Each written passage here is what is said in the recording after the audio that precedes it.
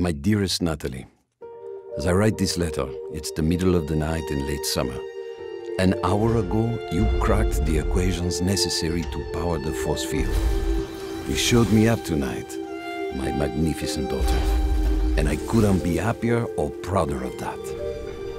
I always knew you were special, but never did I fathom that the little girl who taught her staffed Nacy multiplication tables would grow up to master quantum laser mechanics. I have assured the Syndicate that the modified containment force field will be operational in a month's time, and it's all thanks to you.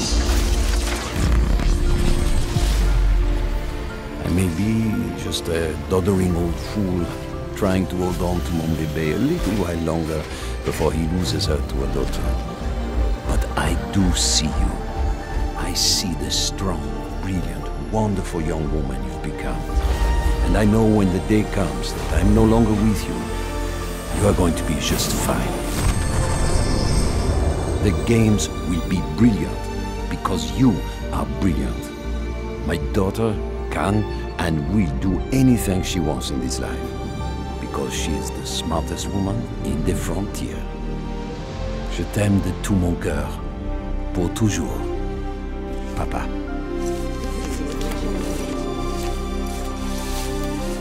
I did it, Papa. I hope wherever you are, you're cheering for me.